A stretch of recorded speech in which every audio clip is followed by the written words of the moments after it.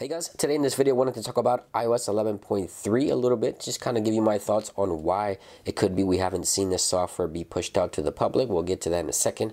But also, as you see from the title of this video, Apple has confirmed iOS 11.4 is coming, and I'm going to show you where they confirmed that here momentarily. But first, let's talk about iOS 11.3. It's currently in beta 6. We haven't seen another beta within the last 11 to 12 days. I was hoping for Apple to release this software today on their media event where they announced the new iPads, and they did not even talk about the software at all. So iOS 11.3 remains beta 6, as I mentioned. Within the last 12 days, we haven't seen any additional releases. No master copy, nothing in regards to the software. Now, the reason I think this software is being held back, Apple is being challenged with AirPlay 2. If you remember, this feature will allow us to have multiple audio sources going to multiple devices. This feature was removed in the second beta for iOS 11.3, and it never was brought back. I think Apple's having a lot of challenges with this feature for iOS 11.3, as well as the new lock screen bypass, if you will, which allows Siri to read third-party messages notifications within the lock screen without having to enter the passcode.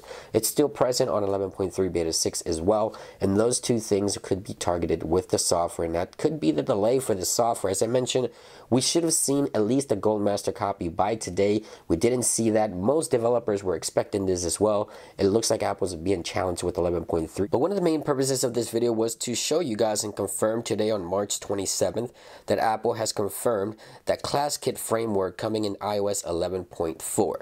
So this 11.4 is a thing. It's going to be happening. We will see this software being pushed out to the public.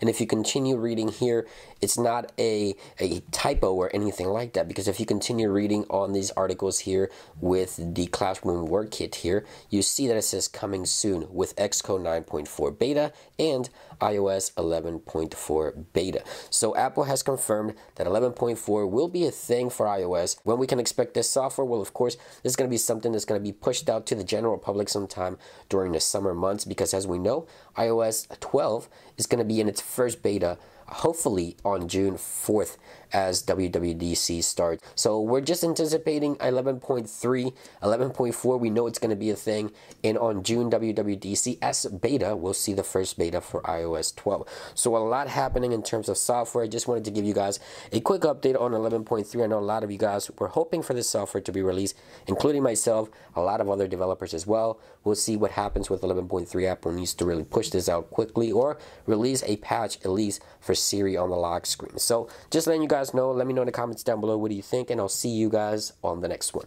Peace.